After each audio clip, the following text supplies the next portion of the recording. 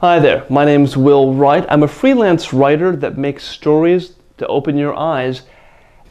You can find me at writeswords.com. That's W-R-I-G-H-T-S, W-O-R-D-S.com.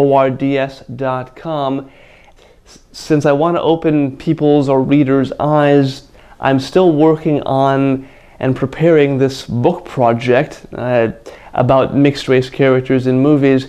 And as a not yet first-time author, the process is strange and scary.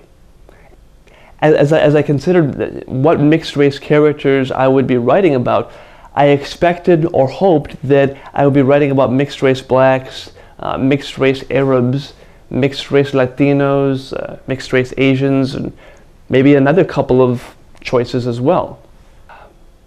But for me, my instinct and discipline leads me to work with facts.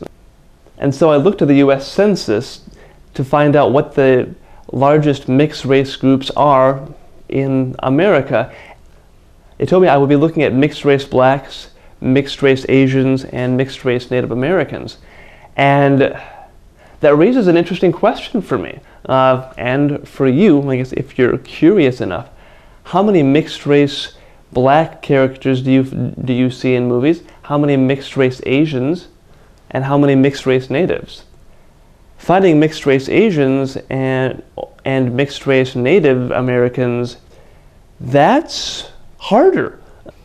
That leaves me with a new learning curve. But also as a not yet or first time author, I'm asking myself how I'm going to organize this book. And part of me feels inspired and led to use poetry for some reason. And so I'm still working on this project about mixed race characters in movies, and it's still surprising, scary, and interesting.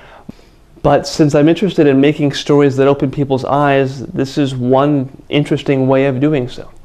Again, my name is Will Wright. I'm a freelance writer that makes stories to open your eyes. You can find me at writeswords.com. That's W-R-I-G-H-T-S, W-O-R-D-S.com. Remember to please like this essay and share it amongst your friends. Who knows, perhaps my next essay will look at an international film festival experience.